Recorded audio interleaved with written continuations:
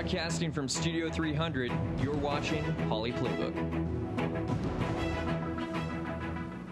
Hello, I'm Ashley DeVriend, and welcome to this week's edition of Poly Playbook, where we recap and preview Cal Poly athletics.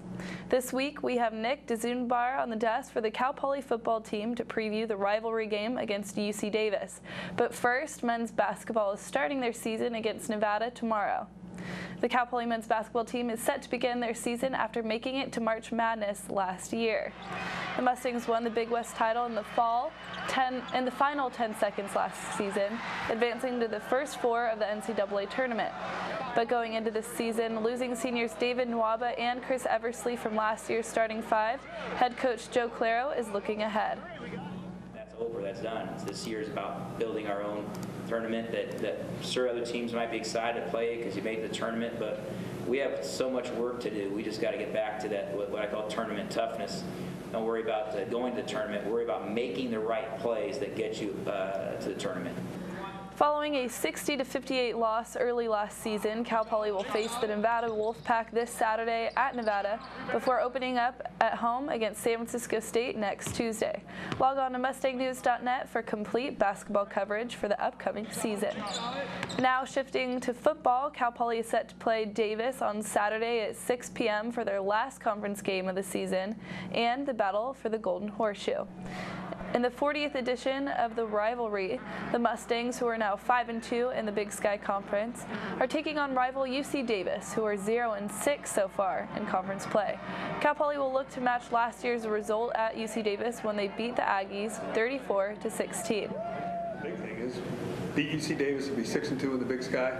That's a pretty good resume for this year, and it's the best we could possibly be right now. And if we don't achieve that, then shame on us. 1, 2, 3. The Mustangs sit a full game behind Eastern Washington for first place in Big Sky, so a win Saturday still gives them a chance at the conference title.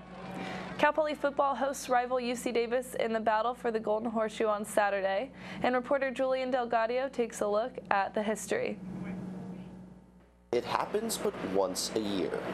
It doesn't matter what their record is or what our record is during season. When that game comes along, they always play hard. Since 1939, the Cal Poly Mustangs and UC Davis Aggies have met on the football field.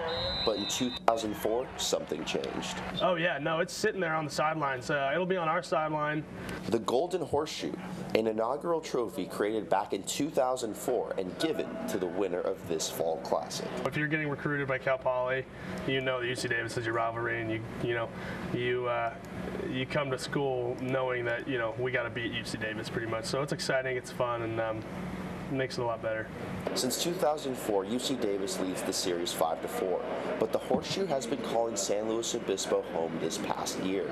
The only game where we have a trophy involved, and there's a rivalry and there's implications like that. Davis leads the all-time series at 19-17-2, and both teams have split the last 4 contests at 2 apiece. Rivalry games are a totally different caliber. It doesn't matter what the record is, it's always going to be a good game. Given that it is 2-2 in the last 4 years, so this is kind of the tiebreaker if you want to put it that way. This wasn't the only Golden Horseshoe, though. Due to a misunderstanding, both schools constructed a trophy for the rivalry and brought it to its inaugural game. The winner, which ended up being UC Davis, decided which trophy to adopt as the official one. Yeah, it'll be on our sideline the entire game, and whoever wins pretty much grabs that thing and runs out in the middle of the field and rubs it in the other team's face. Julian Delgadio, Mustang News. We have senior linebacker Nick Dzubnar here at the desk. Hi, Nick. How are you today? I'm good. So Battle of the Golden Horseshoe is already tomorrow. How are you feeling going into the game? I'm feeling pretty excited. Rivalry games are always a big thing, especially against UC Davis. So I think it's a pretty known thing that UC Davis is our rivalry. I'm sure just like our soccer team's rivalry is Santa Barbara. So it's exciting, it's a lot of fun, and we're looking forward to it. Okay, and so you guys currently hold the Golden Horseshoe now. Since you guys won it last year, what does it mean if you guys win it again tomorrow? Yeah, we've had it for 2 years in a row now. They had it the 2 years before that. It's pretty important, especially being a senior in your senior season. You really want to get it. If you're a younger guy, it's important to play hard just for to have it in general. But for the seniors, it's a really big deal, and especially to finish off your senior season, especially towards the end, to have the Golden Horseshoe and beating UC Davis, it's pretty exciting, and it's a good memory to have. Yeah, and so you guys are at 5-2 in Big West, and they're at 0-6. Do you take that into consideration for tomorrow, or? Yes and no. Because in past years, you know, whatever the schedule is or whatever the rankings have been for both of us, it's always a big game. It doesn't matter what the record is, whether we're doing bad or they're doing bad, because, you know, it's a rivalry game, so anything can happen in a rivalry game, and people always find extra motivation if they're having a bad season in a rivalry game. So I'm sure they're going to pull out all the stops, and they're going to try to ruin our season for us, and we can't let that happen.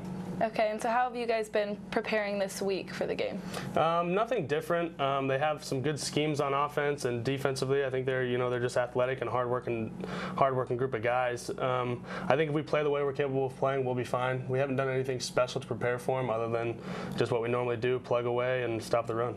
Okay, and so you personally, what are you going to do to try and get that win? I know you're currently leading the nation in tackles per game at 14.1. Do you have a specific goal of tackles for this game, or? No, you know, I don't think you can. It's kind of hard to look into a game like that because there's so many different schemes that they can run. But, you know, middle linebacker, you got to be in the middle of everything. So I plan on doing that tomorrow. I plan on putting our defense in the best situation we can be in with the calls that we're given, and hopefully the ball comes my way a lot more than anywhere else, I guess. Yeah, definitely. And so you're saying that you're a senior, you're a graduating senior, right? Yes. So this is the last season as a Mustang. Mm-hmm. And what's your goal for the remainder of the season? To make playoffs? Yeah, that's definitely the goal right now. Winning the Big Sky Championship is probably a little bit of a long shot, but playoffs is definitely a possibility. So right now we have to win these next 2 games and hope for the best in the playoffs and what the polls say and rank us. So that's definitely our goal right now, but we got to start off with beating Davis first week. Have you guys thought about playing San Diego the next week yet, or has just all the focus been for this game? Yeah, all the focus has pretty much been on Davis. We like to take things one day at a time, 1 week at a time, 1 game at a time. So I think that's the best, and you know, we can't afford to overlook anyone, so we're not going to overlook Davis especially. Mm-hmm. And then, so since this is your 4th year, technically 5th year, because you redshirted, right? Yeah. You've seen the Mustang way start at Cal Poly and develop. How have you seen that grow through Cal Poly athletics and maybe through Cal Poly as a community? Oh, I think it's huge, especially in a town like San Luis Obispo. You know, everyone knows everyone, everyone supports everyone. So it's definitely huge, especially when you come in here. There's no, I'm a senior, you're a freshman type of thing. It's, you know, once you're part of the family, you're part of the family. And I think it's the same way in the community. So I think it's makes the whole town a better place, makes the team a better place, makes the school a better place, and it's a lot of fun, especially when you play at home in front of your fans. Okay. And so is there anything you want to say to like Cal Poly students to come out to the game tomorrow, or? Hope you guys come out. It's going to be a fun game, and I hope you get to see us beat up UC Davis. So beginning of the season, a little bit of a rough start. Tell me a little bit about that, and then leading into that winning streak that you guys got. Yeah, we went through some difficult times, especially in the summer when we lost a few of our teammates. Some of them, you know, some of them were starters. One of them was a captain. So that was a pretty rough time. We were able to rally together, though. Made us closer, you know, as a family and as a team. We started the season off a little rough because I think we had a lot of young guys, a lot of new players at new positions, and just needed to get some experience. So after those 3 or 4 games of watching film, learning the mistakes we made and correcting them, I think we really started to pick it up and really believe that we were a team that could, you know, really succeed in this season. And we started to do that.